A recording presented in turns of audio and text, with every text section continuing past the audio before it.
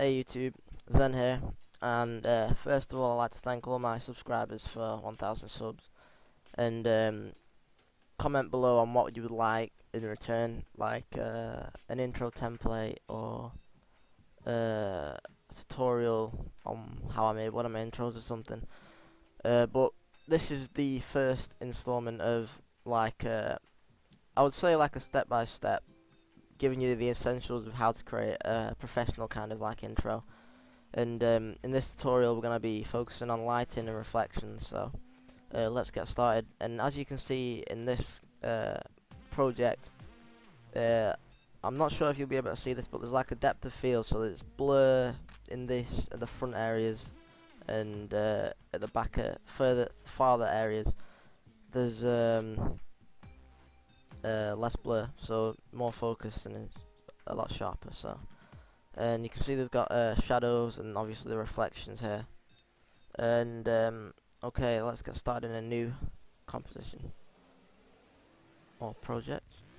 Okay, first of all, you want to change your render settings, so click on that, output, film and video, HD TV, 720, 1280 by 720, so that'll be alright. That's HD. So first of all, let's create a floor,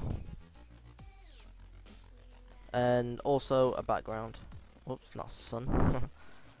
And basically there's a fine line here between the floor and the background, and you'll also see this even when we create a new material by double clicking, and just create a white material, I assume, and drag the material onto the floor and control copy that to the background, and click on render, and as you can see, same as before.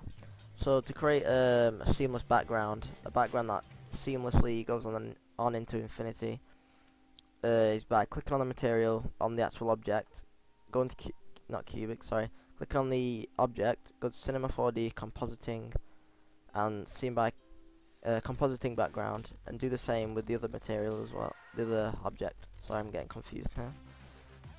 And basically you should see a plain white canvas as such. So the next thing we're going to do is create a text object. You can do this two ways: through MoGraph by creating a text like so, or you can do it by going to the spline section, going to text, and extrude it, which is what I'm going to do. And to extrude it, drag the text into the extrude NURBS. There we go. Go to extrude NURBS and extrude it maybe to something about 60. That should do it. And I'm gonna change the font to Angular. Have a look where it is. And also, as you can see, there's sharp edges, so just get rid of them. Go to caps, fillet cap, on both ends. Steps 20, I guess. 20 should do. 20 on the other side, and render that. Next thing we're going to do is create some lighting, so go to a light, go to array, drag the light into the array, and go to the array, hit the scale tool and make it bigger. Then drag the array up, and I'll say yeah, that'll do. And then lower the brightness of the intensity of the light. That should do it. So the next thing we're going to do is go to render settings, and to add a more realistic feel we could use global illumination, but that takes a long time to render. As you can see, well, we don't really see much at the moment. I think the lights are too bright. Re-render that. Yeah, for some reason we don't have any shadowing. Just 1 second.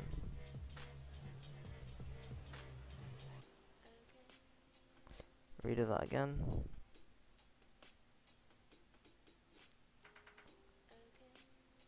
Strange. Well, the best thing for shadowing is ambient occlusion, but you could also do it through the light by going into shadow map soft, or ray traced hard, depending on what you want, as you can see here. Let's render it again there.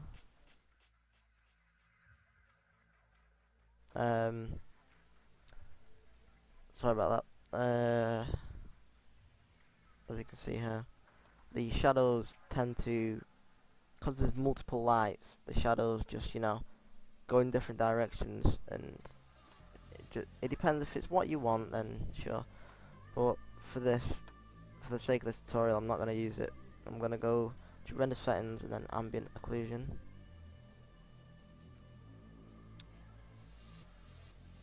and that creates shadows. But the reason why global illumination didn't work was because we need to create a sky and something to illuminate the whole scene. So double click, create a new material as well, go to uncheck color and specular, and create a new sky. And the next thing we're going to do is add a HDRI image. A HDRI image basically gives the whole scene its reflections. So if you don't have any HDRI images, go and press Shift 8 on your keyboard and go to Cinema 4D and then go to Materials and then HDRI, and some, you know, presets in it. But I would recommend buying Grayscale Gorilla's HDRI pack. So go to the material you created, and if you do have any of his Grayscale Gorilla HDRIs, just load it through the Luminance channel. Find mine. Drag it onto your sky. Click on the HDRI you've dragged, make it cubic, and go onto the object of the sky, Cinema 4D tags, compositing, scene by camera off. And now once we do the global illumination, we should have shadowing. But like I say, it's, you know, there you see shadows, but it's not really worth it for what you're going for. Depends what scene. If your scene is meant to be ultra realistic, then sure, but in this case we don't need it. So I just add an ambient occlusion, ramp it up to about 30% in contrast,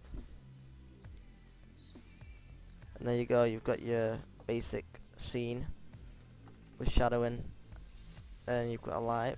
And for depth of field, create a new camera. I tend to increase the field of view to about 80. Use whatever you want though. And then go into depth, front blur, press F2, and just change the focal point of the camera. So you just drag the middle, it should be 3, I'll zoom in, middle one there, you're going to drag that. I'm going to drag that to the point of which you want it to be blurred. So I'll drag that, see here, around there. So if we render this out, this area should be blurred and the rest should be focused. Oh wait, of course we need to go to effect and click on depth of field, enable it, and like I say, this side should be blurred. You can't really see it that much, but I'll increase the depth of field now by increasing the field of view and focal point. There we go, you can see a blur there, focused on that area. And this would be good if you add a material to the text, and if you're making a professional intro where the camera moves along, and it just makes it all that much better and realistic. So I'm going to delete the camera, zoom out, and now we're going to focus on the lighting, reflection part, since we've done the lighting. I'm going to delete the floor and the background. So now we've just got a plain text. What we're going to do now is double click and create a new material, reflection, texture, Fresnel, douse it down a bit, and then drag this material to the object, text object. Make it cubic and seamless, just in case you had a texture. And there we go, we can see the reflections which are cast by this HDRI image. And if you don't have any HDRI images, create a sky anyway for the illumination of the scene and the light setup, and then create a plane, rotate it upwards, so it's vertical 90 degrees, and move it backwards, make it shorter on the x-axis, make it longer on the y-axis, and then move it across, scale it up, and let's say I'll rotate it about 45 degrees, and just move it around the move it around the text. Basically, I'm gonna hold control and drag the plane to create a new one. Just move that across, and so on. Just move this one across as well. Just keep right, and then I'll hold Shift, click onto the top plane, and control drag all three of them. Rotate these negative 45 degrees roughly, and then move that to the opposite side. Then control click again, move this one to the front, rotate. You can basically use any kind of like plane setup you want, but I'm just using this for example. And basically what's going to happen is, in the scene, the planes are going to reflect no, the text is going to reflect the planes that you see in the scene. So if you render it, you should see these things are just in the way. So create a new material, uncheck color and specular, check luminance, drag the luminance into all the planes by control dragging into all of them, and shift click down all the planes, right click Cinema 4D tags, compositing and scene by camera, uncheck that.